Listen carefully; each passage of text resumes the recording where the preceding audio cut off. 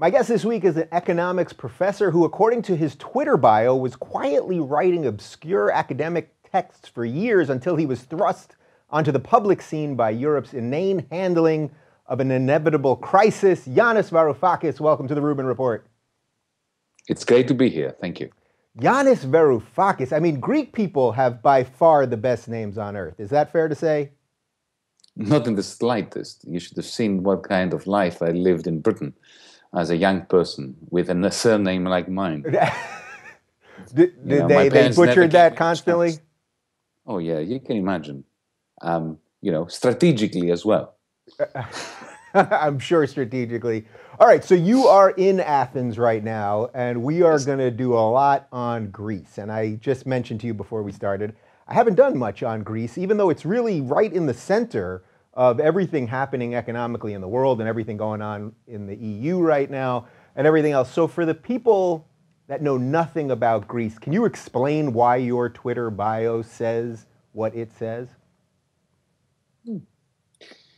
Well, back in the late 1990s, a remarkable experiment in monetary economics took place in Europe. In our great infinite wisdom, we Europeans tried to bind monetarily together very disparate economies without any mechanism for recycling surpluses, for keeping checks and balances in the capital inflows and outflows. Any kind of economic union was eschewed, sort of put on the back burner, while pushing forward the monetary union. And whenever you bind together different economies, monetarily. We've seen this with the gold exchange standard in the mid-war period. We've seen it with various pegs between the United States dollar and various Central and Latin American currencies. We saw it in Europe in the 1980s and early 1990s with the European exchange rate mechanism. When you try to put together, to effectively to fix exchange rates without completing the political union, the fiscal union, the banking union. The banking union is being the most important thing. You need to have a single banking sector throughout one currency area. So when you do that, what happens is the first few months, years, resemble, this is an allegory that I use, it resembles invading Russia. Think of Napoleon, think of Hitler. A wonderful beginning. The troops storm across the steppes. Right. It all looks fantastic. It's working. And then at some point, bitter winter takes hold. And it ends up very badly with blood on the snow and so on and so forth. Ask Napoleon. So it's exactly the same thing. What happens is this. In every economy, in every currency union, there are surplus areas that produce surpluses, like California. And there are deficit areas, like Missouri. In Europe, it's Germany and Greece. Within Germany, it's Eastern Germany and Western Germany. There will always be surplus producers and deficit producers. And when that happens in a monetary union, there is a tendency for the surpluses to travel from the banks where they accumulate to the deficit areas in the form of loans. Why? It's evident. Every time a Greek bought a Volkswagen or a BMW, a certain amount of money went to the Frankfurt banks from the Greek banks, because by definition, Germany always will have a trade surplus with a place like Greece. There is going to be excess capital accumulating in the Frankfurt banks. What do bankers do when they have excess capital? They try levels of private debt, very low, the lowest in the world, at least in the developed world. Bankers look at even a poor Greek family that have their own home and they have no debt, and they think, these are fantastic customers. They're not indebted, they have collateral, we'll lend them. So a tsunami of capital goes from the surplus country to the deficit country. This, because there is a reason why Greece is a deficit country, it's because we have far less of an industrialization success story happening. In other words, we have small firms that cannot compete in tradables with the large conglomerates of Siemens and Volkswagen and AEG and so on. The money comes in and it effectively bids up asset prices, house prices, and various other non-productive assets. That creates a semblance of growth. People think that, oh my God, my house is now worth double what it was. So they get another loan, they get another credit card. And that means that they buy more Volkswagen. So the Germans are happy, the Greeks are happy. But this is the invading Russia part, when everything looks hunky-dory, when it really is nothing other than a Ponzi scheme. It is a debt-fueled pseudo-growth situation. And then eventually something happens, usually beginning with Wall Street, like it did in 2008, like before that happened in 1929. Whatever the reason is, there is a pin that pricks the bubble bursts. And then what happens? What happens is exactly what happened in the 1930s. The greatest burden of adjustment falls on the weakest of shoulders, the Greek shoulders, the Portuguese shoulders, the Irish shoulders. And then suddenly, the surplus countries realize that they have effectively created a lot of assets in countries that are collapsing. Mm-hmm. But because you have a monetary union, and it's not just a fixed exchange rate, it's much harder than that, because we don't have just a peg between a Greek currency and the German currency. We have the same damn currency. Mm-hmm. So you can't do what Argentina did. You cannot sever the peg and devalue, because you don't have a currency to devalue. You have to create your own currency in order to devalue it. You know, this is like foreshadowing a devaluation a year before it happens. It's you just need to state it to realize the extent of the costs involved and the collapse that would bring. So what happens is the alternative is internal devaluation. So the creditors come here, and this is the crime against logic that was committed in May of 2010. We had the Greek state bankrupt. There was no way it could roll over its debt. It did not have a currency that it could devalue, and it did not have a central bank. So imagine 2008 in the United States. Yeah, imagine 2008 in the United States without the Fed, right? And without the capacity to devalue the dollar even, vis-a-vis the yen, the euro, and so on and so forth. I mean, it's just complete and utter madness. Right. So what did they do? It is quite astonishing. They came to the Greek state and they said, okay, we'll bail you out. But of course, it wasn't even a bailout. Right. What they did was they gave to the Greek state the largest amount in humanity's history, in absolute terms. Remember, Greece is a little pipsqueak of a country. It's a tiny little place, 2% of the European economy. 2%. It's the Delaware of Europe. Right. Yeah. So imagine if the powers that be, the IMF, the Fed, the Treasury, the World Bank, were to descend upon Delaware and give the government of Delaware, of the state of Delaware, the largest sum in human history, on conditions of austerity that guarantee to shrink the income of the people living there. Right. Now, if you are, how old do you need to be to realize this cannot end well? 8, 9? In America, it's a little older in America. We're not that bright. Let's say 14. No, I don't think so. Americans understand bankruptcy. Yeah? Better than Europeans. Okay. They understand bankruptcy. You know what? I think that most Americans understand that you cannot escape a bankruptcy through loans. You know, you can escape a crisis of liquidity through loans, but you cannot escape bankruptcy through loans. Right. Especially when the loans are given. Imagine if Lehman Brothers, Mr. Fowles, went to Hank Paulson in 2008, as he did, and he were to say to him, you know, cap in hand, help me. And imagine if the answer was, I'm not going to bail you out. I'm not going to let you default. Yeah, go bankrupt. But I'm going to give you at 6% interest. 6%. Think 6% interest rate in the middle of the collapse. Right. When interest rates were crashing to zero. Right. I'll give you a loan by which you will make whole all your creditors. And you will get this loan on condition that you will shrink your revenues. You know, I don't think that Hank Paulson would ever imagine of saying that. I know he hated Lehman Brothers, but even though he hated Lehman Brothers, he would never have. This is what happened with Greece. Right. So the reason why Greece is in the news since 2010 is because of this. I mean, of course, the reason why they did it, it's not, they were not idiots. They knew that this was not going to work.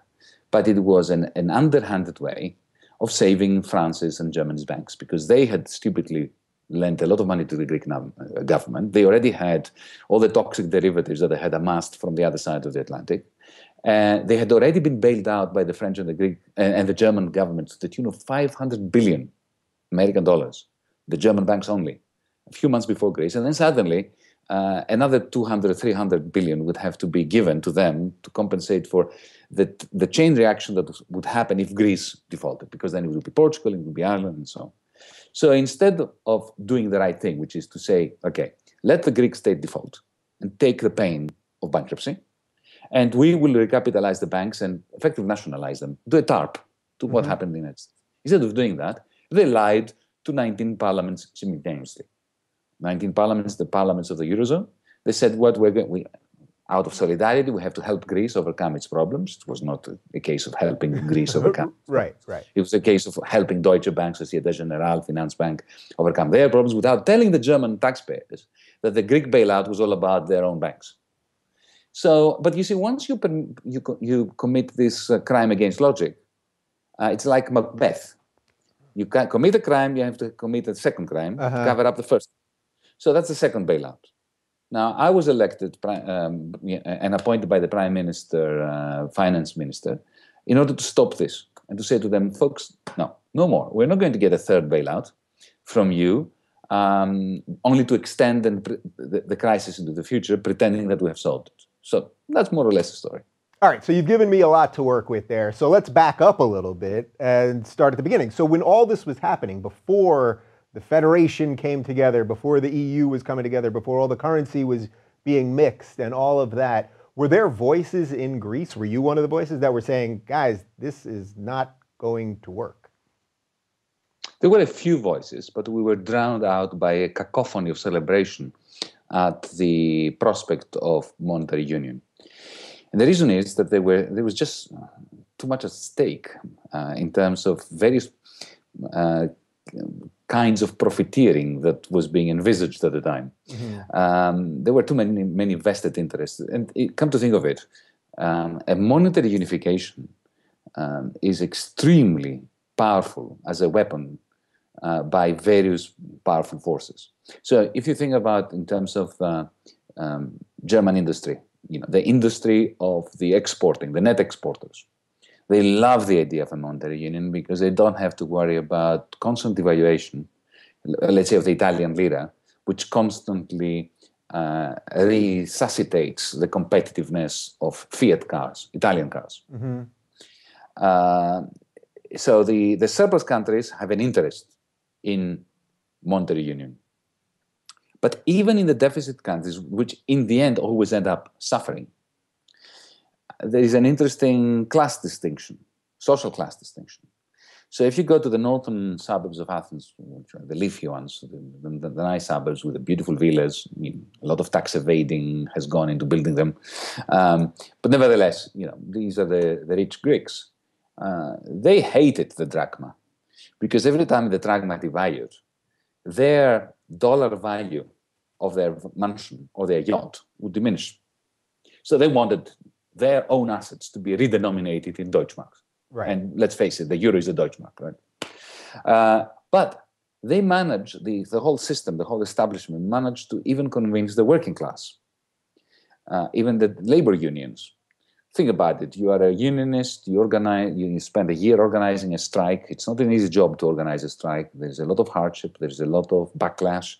The workers go on strike, they lose income. They manage to get a 5% pay rise, let's say. Yeah? And then 2 days later, there's a devaluation, they lose it. Right. So they were also convinced that a hard currency would be good for them. Now, of course, that means that it takes a certain illiteracy when it comes to macroeconomics to be convinced of that. But it's not difficult to see how somebody who sees their hard-earned gains being depleted by devaluation vis-a-vis the Deutschmark to say, I want a Deutschmark. I want to be paid in Deutschmark like the Germans are. Why shouldn't I be there? So when you have this coalition of different interests, I remember when I was writing articles, articulating and expressing my great misapprehension about the euro, I was being treated as an eccentric. And as somebody who had not caught up with the times, who had not understood that there is a new paradigm now of riskless risk, which dissipated, You know the story. How much of that then is also tied into just the way politicians, not only in Greece, but all over the world, the way they operate, which is that they want sort of short-term gains. So in a way, they're saying, oh, well, we want to help these rich people in Athens. They want to feel good about their money and all that and their property and all that stuff. And then we'll sort of put off what's going to happen long-term for somebody else to deal with 20 years. I'm guessing they didn't think, even if they knew what was going to happen, they didn't think it was going to happen so quickly, right? So it's also just sort of the way all of our politicians are designed to act. That's correct. But look, that has always been a problem with politics. Liberal democracies have always favored short-termism, always. But there is a huge sea change from the 1970s onwards, not just in Greece, in the United States, in Europe, everywhere. And that is because of financialization. With the end of Bretton Woods, after the early 1970s, and the unshackling of finance, the fact that suddenly finance became sexy and turbocharged through various instruments that were being developed to take advantage of the unshackling of finance after the end of Bretton Woods. What happened was the relative power of the financial sector grew inexorably vis-a-vis the political sphere. So the way I understand capitalism, there are three spheres of power. There is the political sphere, the economic sphere, the real economy sphere, companies making things, and there is finance. And power, the power balance between them constantly shifts. In the 1970s, there was a massive shift away from the political sphere to the financial sphere.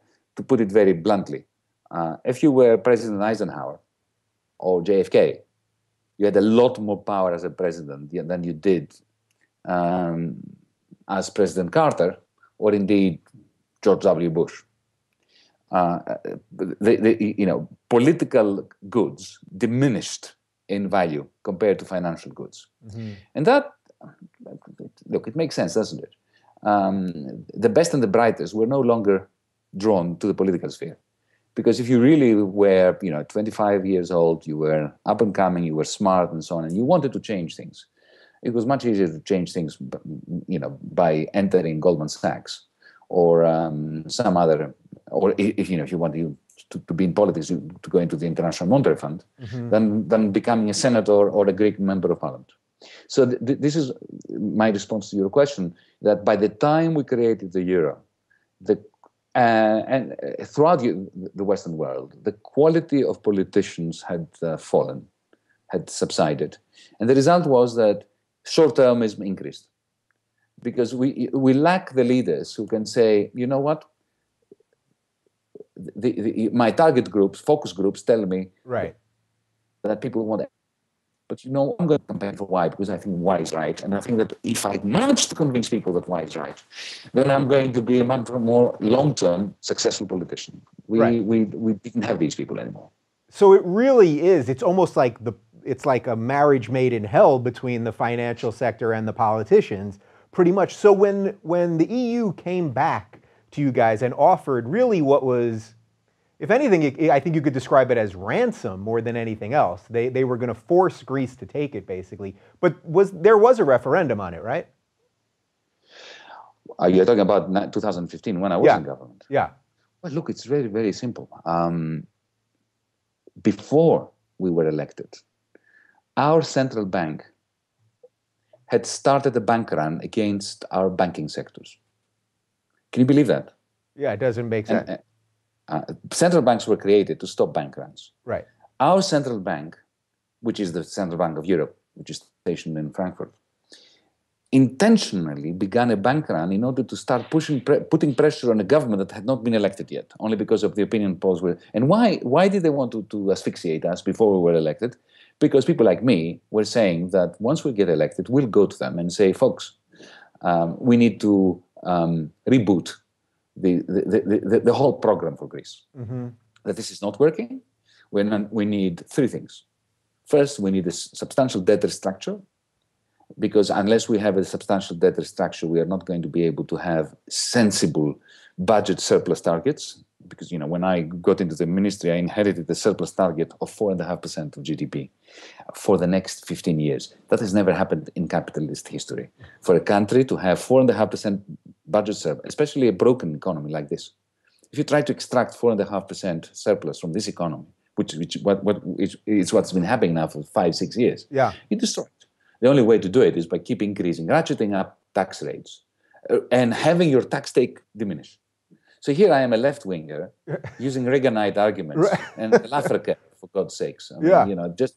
You have to realize that things are so ridiculous in Europe. How did that feel for you? How did that feel for you? Because I fully understand what you're saying there. You're now having to use logic that traditionally you wouldn't have used because they basically have a gun to the head of your country. Well, look, when things get really bad, common sense binds people of the left and the right, and vested interests divide.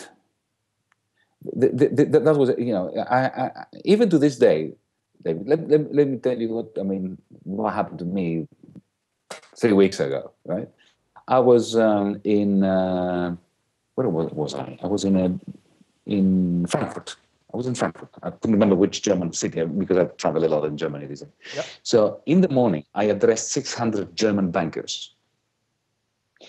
In the afternoon, actually evening, I addressed 1,200 activists, left-wing activists. Wow. Yeah.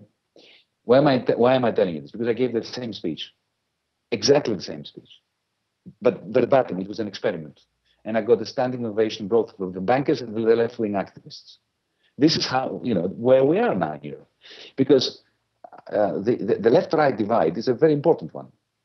But in a functioning capitalism, in a capitalism which has a degree of vitality about it, and then is a question of the distribution of income between labor and capital, between those who argue that investment needs to be kept up through state intervention, free marketeers who argue that the best thing that the state can do is commit suicide. We can have these arguments. But capitalism has to be functioning for us to have these arguments sensibly. When you are in a situation like we are in Greece today, or actually in Germany, because this is a common crisis, a European crisis, there's no room for disagreement along the lines of left and right. Take my country here in Greece. I'm speaking to you from Athens. Well, there is no conflict of interest. There's no class conflict between capital and labor now, because you have entrepreneurs who are dying, whose companies are bankrupt, well and truly bankrupt. They have no access to banks. Banks do not operate as credit institutions. Demand is constantly diminishing. Tax rates are constantly going up, and they are hanging on for dear life.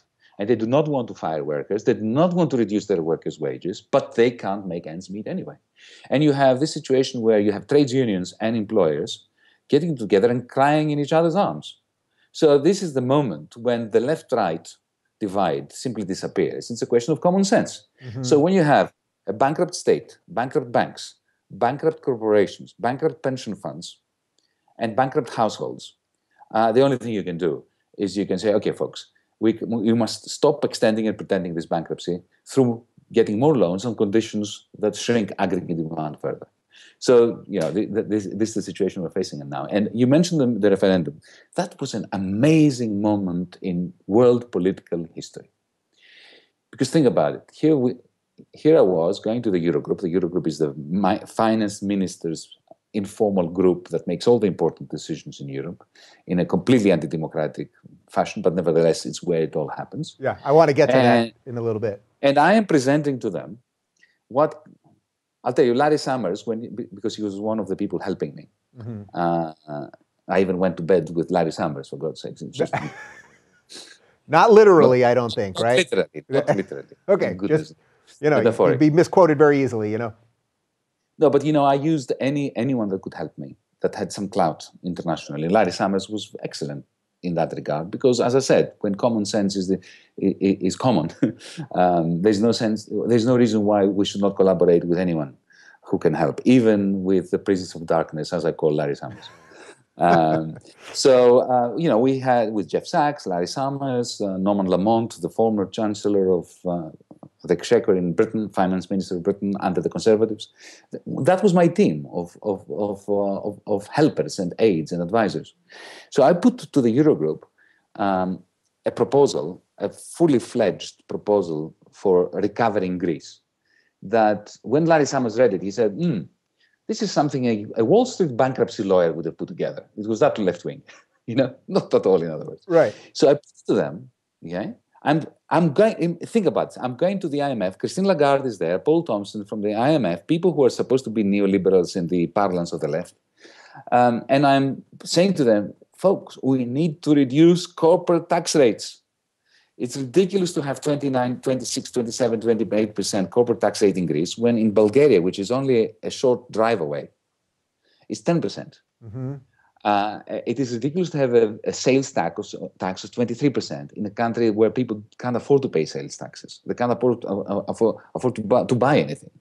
So let's reduce those tax rates. Let's have a debt restructure.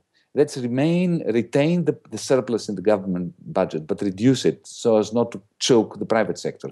Let's have a development bank. Mm-hmm. Let's have a bad bank to deal with the NPLs, non-performing loans. These are very new.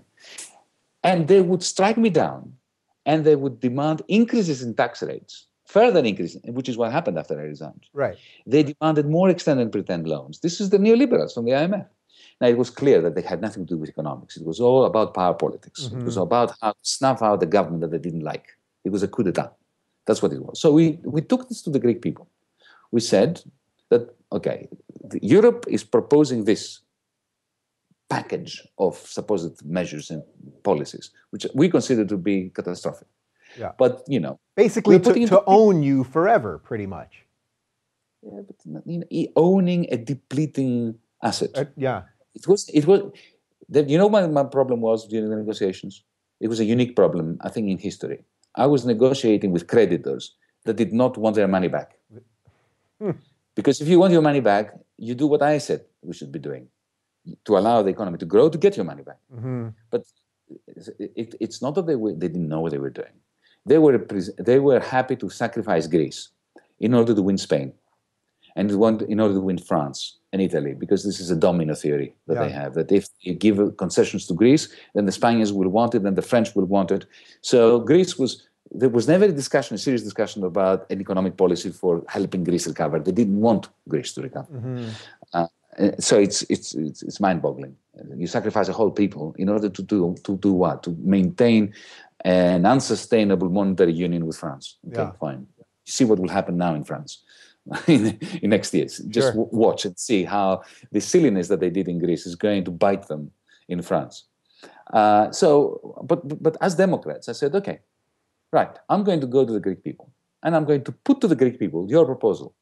And if the Greek people say yes, I will accept it because I'm a Democrat. I will hate it, but I also said I will resign personally and let somebody else who believes in it do it. Right.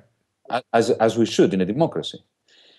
And the European Union reacted to this. Do you know how? By closing down our banks. Mm-hmm.